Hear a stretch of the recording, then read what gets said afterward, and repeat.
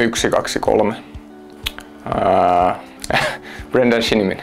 I think it's Coop Norrbotten Arena. I'm not sure. I would say Jockibee. That's actually tough. Maybe I take Husqvarna Garden. Usually, I don't know why, but most of the games been going well there. Sauna, that's easy. Not a good singer, but I still choose karaoke. It's a tough one. Maybe I gotta stay with Jockibee on this one also, because he's Danish. So maybe some some pasta, maybe avocado pasta. Tennis. Just hard to describe that feeling when you get energy from the home crowd and when they are noisy like on Tuesday's game. So keep doing what you do.